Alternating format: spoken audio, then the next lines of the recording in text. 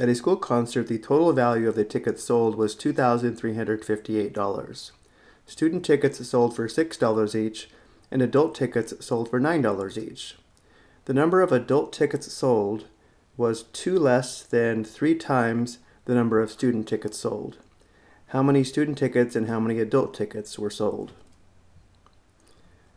Let's first write expressions for the number of student tickets and the number of adult tickets.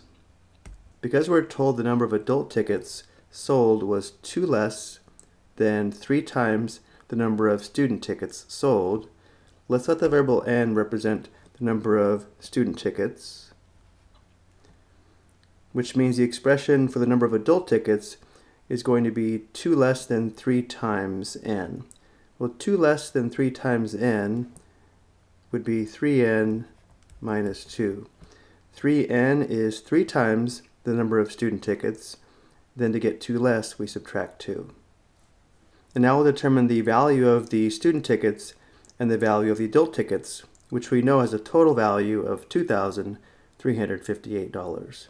Every student ticket costs $6, which means 6 times n represents the value of the student tickets sold. Every adult ticket costs $9, so we would have plus 9 times the number of adult tickets, which is the quantity 3n minus 2. This represents the total value of the tickets sold, which we know is equal to $2,358. If we solve this equation for n, we can determine the number of student and adult tickets sold. To solve the equation, the first step is to simplify the left side of the equation by clearing the parentheses and combining like terms. So we'll first distribute the 9. This gives us 6n plus 9 times 3n is 27n, and then 9 times negative 2 is negative 18. Instead of writing plus negative 18, let's write minus 18 equals 2,358. And now we combine the like terms on the left side. 6n plus 27n is 33n, giving us 33n minus 18 equals 2,358. This equation is equivalent to this equation, but now the left side of the equation is simplified. Continuing, the next step is to add or subtract to isolate the variable term.